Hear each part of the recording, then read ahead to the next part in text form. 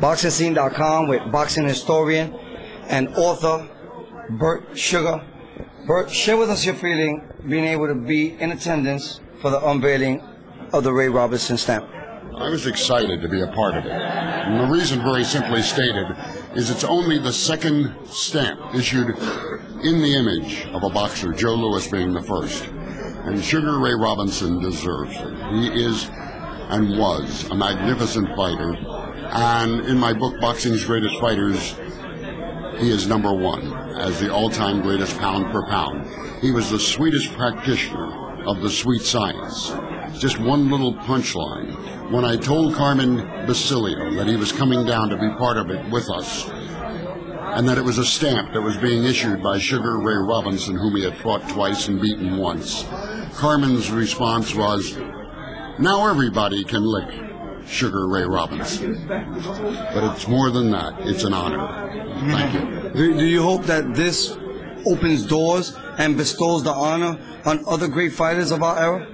I don't know of our era. There's one minor problem. You have to be dead 20 years, and I don't wish that on anyone.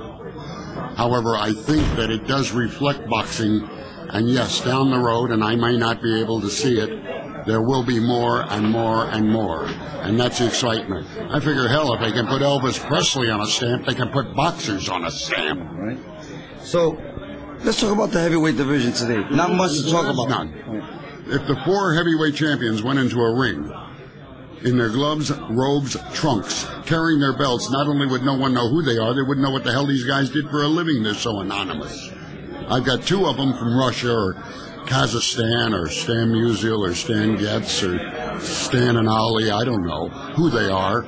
And there's a chance that we may have all four of the alphabet soup champions from Eastern Europe, because Vladimir Klitschko, who has beaten Chris Burt, is fighting him for the title, and Oleg Moskayev, who's beaten Hasim Rahman already, is fighting him for the title. Isn't this exciting? That's going to capture the imagination of the American people.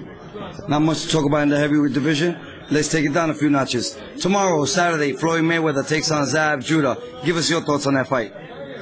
I think it's a better fight than a lot of people expect it to be. Zab has a style that could give Floyd a lot of problems. He's almost as fast a hand and far faster a foot and uses his feet better. He might be out there dissecting, bisecting, and triangulating the ring. And also, he is embarrassed by his loss to Carlos Valdemir. Pernell Whitaker told me he fought the fans' fight. Now he's isolated himself, secluded himself to prepare for this. And remember what happened the last time he lost a fight. He came back against Corey Spinks to redeem himself. Can he redeem himself again? Uphill, but he can still give a great accounting of himself, because one of Mayweather's stocks in trade, and he has a radar-like instinct for evading punches, is bending to his right in order to counter with the right hand. That goes right into Zab Judah's left hand because he's a southpaw.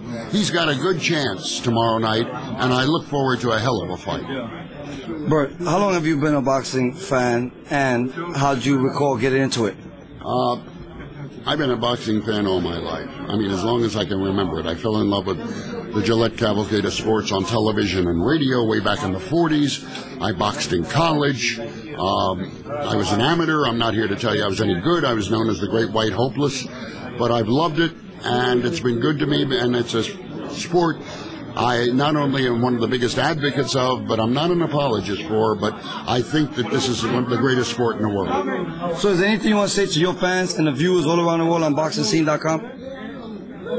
I hope you enjoy boxing half as much as I do, because it's one heck of a sport. And yes, it has its flaws, it has its problems, but somehow, some way, somewhere, it always survives. And all we need is one great fighter and one charismatic fighter, and it will be, again, one of the great sports ahead of all those like NASCAR, and I don't understand that. That's people turning left all their lives that have passed it.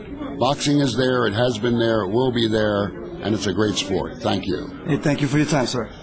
Thank you. Thank you.